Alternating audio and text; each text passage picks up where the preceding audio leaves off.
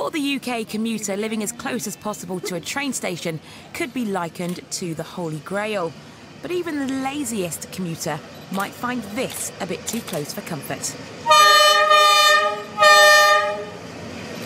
In Hanoi in Vietnam, this train passes right by people's front doors. At 4 p.m. and 7 p.m. every day, the train rushes through the street and residents retreat into their homes as there have been accidents in the past. We're not sure this train line would get the nod over here. Plus, a train literally passing through your living room every day does not make for a peaceful home life.